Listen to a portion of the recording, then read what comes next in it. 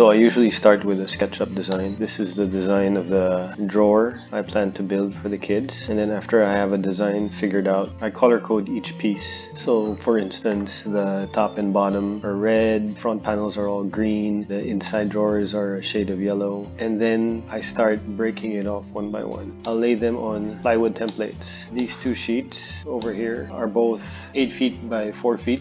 So you see the pink pieces are here, the red top and bottoms are here. I do this so that I know how to best cut my 8 by 4 sheet of plywood. 1, 2, and that's the third. So this sheet of plywood was split into 3 smaller pieces. 1, 2, 3.